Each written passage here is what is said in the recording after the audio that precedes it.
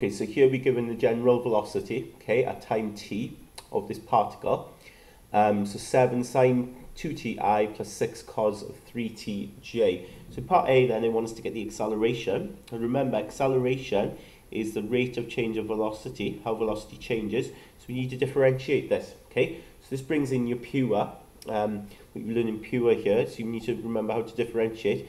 Of course, the 7 in front stays there.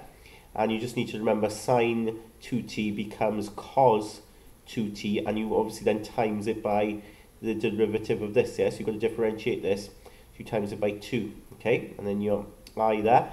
And then you same here. Well, we know that cos becomes minus sine, so I'm going to have minus 6 sine of 3t. But don't forget then, because this cos of 3t becomes minus sine of 3t, but you've got to times it by the derivative, which is 3j.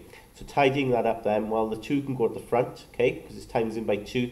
So you get 7 times 2 is 14, cos 2ti, and then the 3 goes in the front there, so you get 18 sine 3tj there, okay. Part B then, it says, so they're given us condition, when t is 0, it has position vector this here. Find the position vector of the particle when t is pi over 2. Okay, so we want the position vector for a specific time, okay. But in order for that, we need to get the general specific vector, okay, from here. Now remember, okay, for position vector, we use the letter r, yeah? And also remember that velocity is the rate of change of r, yeah? It's the rate of change of displacement. So it's the rate of change of this position vector. So we can put dr by dt equals to this expression for v. Okay. We're going to then take the dt over to the side, so we'll get integral then, separate the variables, integral both sides.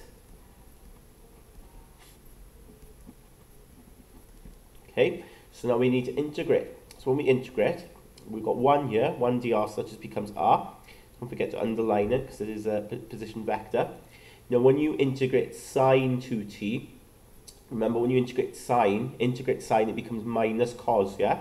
So this becomes minus 7 cos of 2t, but you've got to then divide by the derivative in there. So you've got to divide by 2, yeah? That's what we've learned. And cos, when you integrate cos, it just becomes plus sine, right? The sine stays as a plus. So here, plus 6 sine of 3t, divide by the derivative there of 3, okay? J, okay, and then not forgetting, of course, the constant, okay, that we're going to add on there. So tidying this up a little bit, first of all, we've got minus 7 over 2 cos 2ti, okay, so I can put that 2 in front and write it as a fraction, 7 over 2, and 6 is 3 here, 6 divided by 3 is 2, isn't it, okay.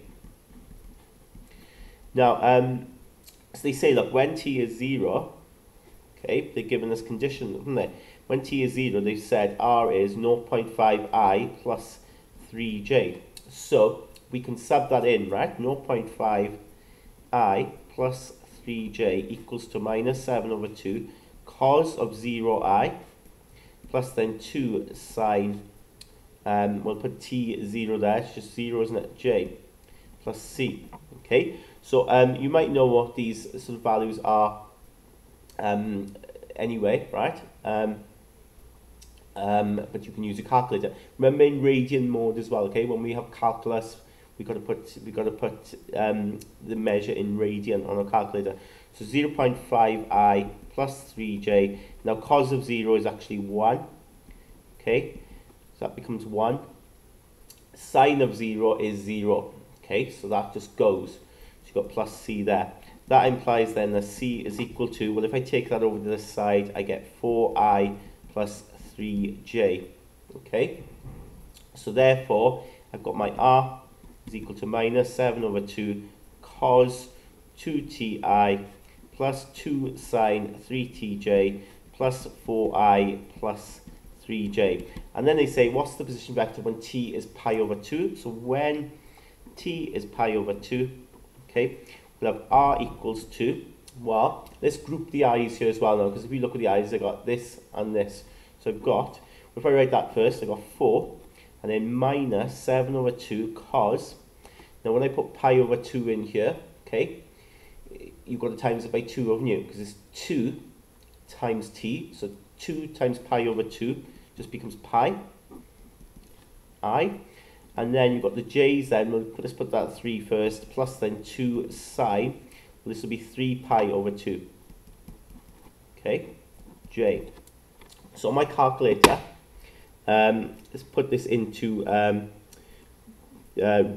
rad mode, okay, so I've got that there, so let's just type it in, so let's do it on one go. 4 take away 7 over 2 cos pi, so I get out 15 over 2, so 7.5 that will be, wouldn't it? And then the other one there, 3 plus 2 sine 3 pi over 2, oops, so I've got that out to be 1. Okay, so that's my answer, that's my position vector, that's what I want. 15 over 2i plus j.